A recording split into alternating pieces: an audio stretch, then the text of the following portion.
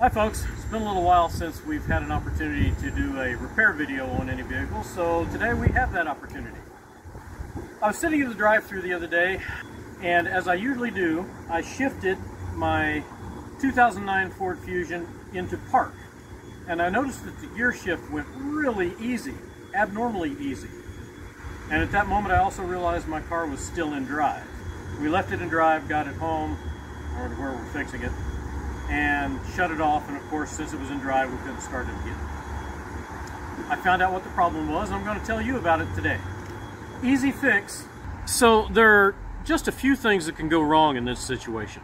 The cable could break, there's a bushing on the shifter itself, and there's a bushing on the transmission connecting it to the cable. I initially started out by removing my console where my shifter is and checking the bushing that connects it to the cable, and it was fine. I came out here, raised the hood, and looked down inside, and lo and behold, there was my little bushing just stuck up waving at me. I went to O'Reilly Auto Parts and got a Dorman replacement bushing.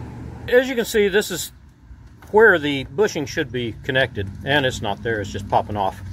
So we'll take any flat object, screwdriver, key, or whatever, and rotate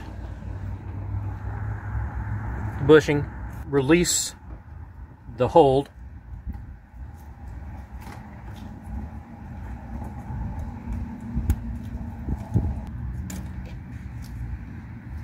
flip this over and pull the second part of the bushing out. Here's what happened. There's a seal that's supposed to go in there and hold the bushing onto the spindle, and obviously that's gone. Here's what the new one looks like. As you can see, there's a bushing in there, and that's just simply worn out over time. Okay, so we insert the new part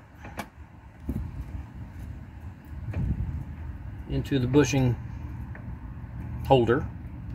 We slide our back half of the bushing and lock it in place. Then we set our bushing back down onto the spindle and push, and it's in. And now the cable's fixed.